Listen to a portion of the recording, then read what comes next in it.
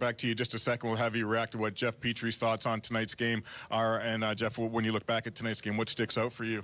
I think our compete and our, our willingness to play the game that gives us success. And, I think, that's the recipe at this time of the year is to, no matter what the circumstance is, continuing to fight and play that team style game that we've been playing the last few. And, we continue to do that, the points are going to come.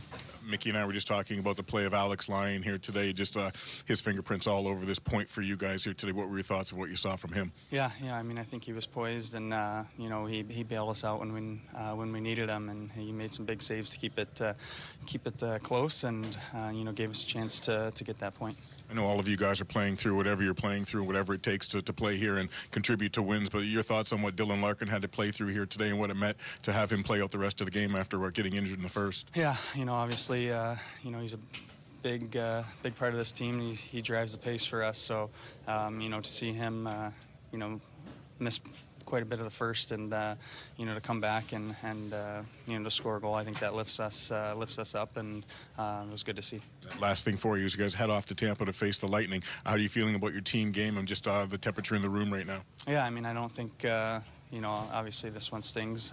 We wanted to get two, but like I said, I think our team game's is growing, and like I said, we bring that effort and compete.